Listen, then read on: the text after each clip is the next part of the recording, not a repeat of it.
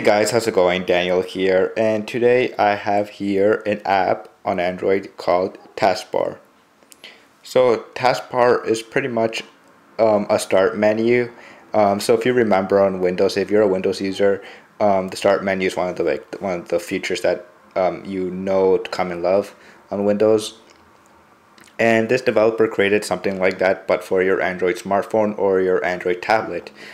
Um, so so how it works is pretty simple. When you download off the Play Store and you install it, you get to choose if you want your taskbar to be here. So as you can see, it's right here hidden with the little arrow. When I click the arrow and I click the taskbar symbol, it launches all the apps I have installed on my phone here on a list. So if I want to, let's say, use Business Insider, I just open it, and then I'll later do it. And then after that, if I want, I could just keep it open the app and then launch Taskbar again.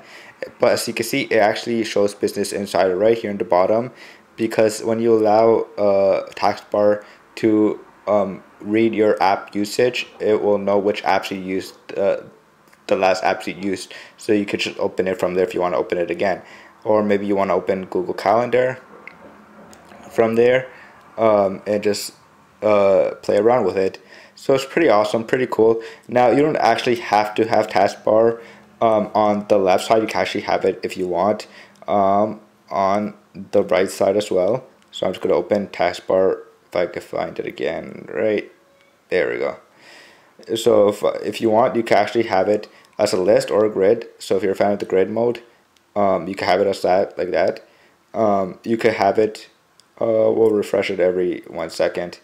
And then if you want, you could have it on the layout, also list or grid I said, on left horizontal, left vertical, or right horizontal or right vertical. You could have here on a background tint if you want the background tint to see. I want it, of course, because so it looks pretty cool like that. And then of course you have to launch on boot, so if you restart your phone, it will automatically launch with it.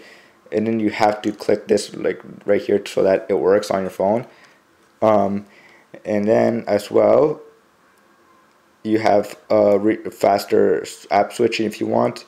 If you want, you could replace that as your home screen and use it as a light replacement. I'm just going to cancel that one. And yeah, so that's Taskbar. It's a free download on Android, which I'm pretty surprised because the developer released it for free, and it's really useful on a big screen phone. This awesome app. And so yeah, it's free to download on the App Store. Go download if you're a fan of something like this, or if you have a tablet on Android like the Pixel C.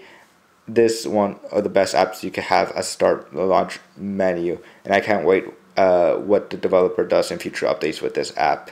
So yeah, that's start menu for you guys, and I will see you guys later. Peace.